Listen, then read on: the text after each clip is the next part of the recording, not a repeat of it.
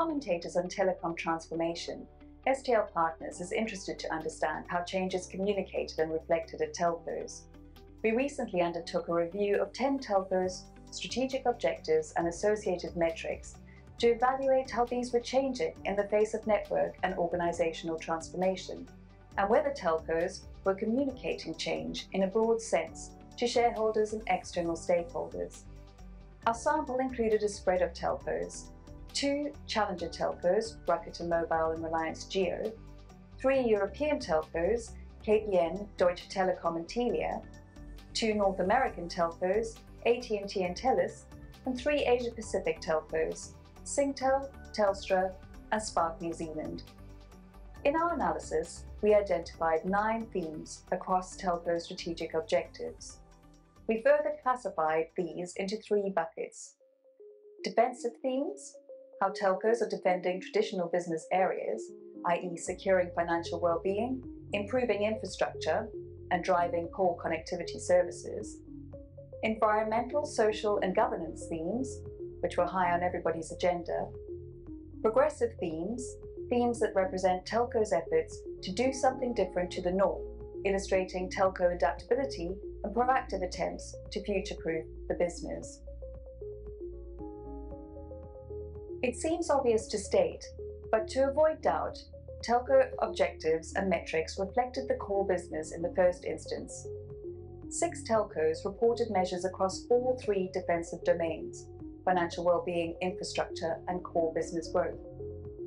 All 10 telcos had objectives and/or metrics relating to the improvement of infrastructure, either fiber, 5G specifically, or the mobile network as a whole.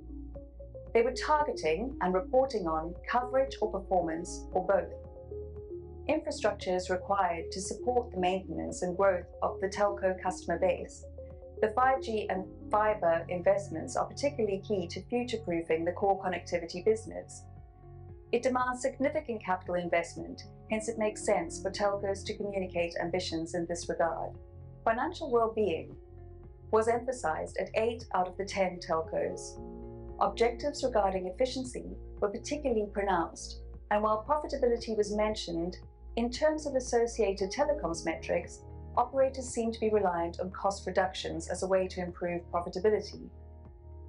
Spark New Zealand and Telstra were the only 2 operators that did not have objectives that were overtly focused on growing core business. Their objectives focused on improving experiences for existing core business customers as opposed to growing the customer base itself. ESG is important to all telcos. 10 out of 10 telcos communicated ESG objectives, particularly in the area of sustainability and the environment. Reported metrics included progress towards carbon neutrality and reductions in greenhouse gas emissions. 7 telcos had objectives regarding their role in society. Some had broad objectives, such as driving digital inclusion and making the world a better place, with associated KPIs around charitable efforts and volunteer work. But for most, 7 of the 10, the emphasis was improving gender representation in their organizations, particularly at senior levels. The 4 progressive themes that emerged from telco objectives and metrics emphasized where and how telcos were adapting in the face of market conditions. 6 operators had objectives or metrics that focused on growing revenue beyond the core. These telcos expressed ambitions to extend established businesses in adjacent non-connectivity areas like ICT, health, and agriculture, as opposed to monetizing new innovations. 7 telcos reported efforts to build internal capabilities in at least one of 3 categories: technology, processes, and people. In terms of technology, 4 telcos communicated the steps they are taking to transform the organization's tool sets. Examples include Telstra's 100% API-first architecture. Spark is targeting to predict a percentage of customer needs via data and AI, while Deutsche Telekom is expanding its rollout of its single view of the customer platform, Magenta View, and Telia is aiming for a percentage increase in intelligent automation.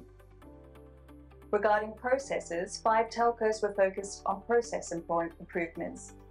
Telia, Spark New Zealand and Telstra had metrics related to agile working.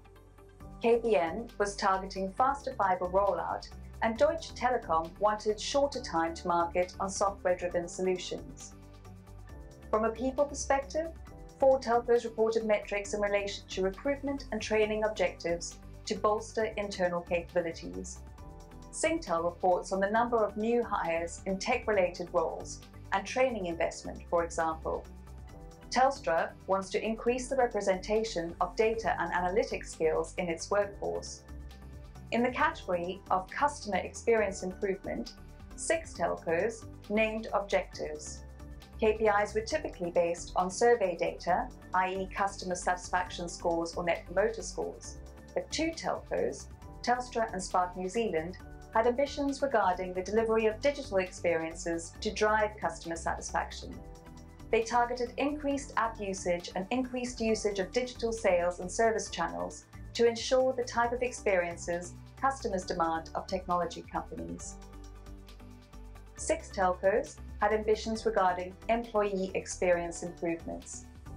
KPN, Telstra and Telia highlighted employee engagement as a key metric for them, while Spark New Zealand favoured an employee net promoter score. Employee support is another area that telcos were looking at. Singtel had metrics to ensure the mental well-being of its workforce, while Deutsche Telekom wanted employees to feel that their digital tools supported their work. Singtel, Spark and Telstra specifically signalled the importance of their employees in their objectives. Singtel as the champion of people advancing diversity, equity and inclusion, Spark creating value for its people, and Telstra being the place you want to work. This could be part of their strategy to attract and retain talent. Progressive themes were most prevalent at 4 operators: Telia, Deutsche Telekom, Telstra and Spark New Zealand. These telcos appear more open with stakeholders about how they are future-proofing their organisations than other telcos in the sample. As the saying goes, if you cannot measure it, you cannot improve it. Metrics are important to drive desired operator outcomes, be that organisation change or business outcomes. It is STL's view that the external and internal communication of objectives and telecom metrics adds weight to the level of organisational commitment to change. By openly stating objectives and measuring progress, telcos can look forward to better buy-in and collaboration from those involved in the change. Some in the industry are starting to put this into practice.